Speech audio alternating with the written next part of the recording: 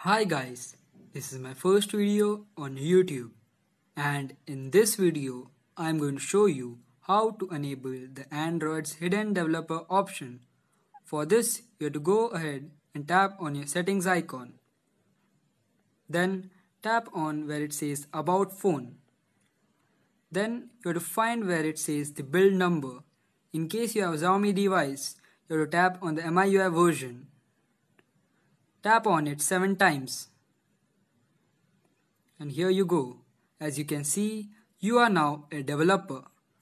Go back and now you can see your developer option is enabled. In my case, it is under the additional settings. And as you can see here, the developer options is enabled.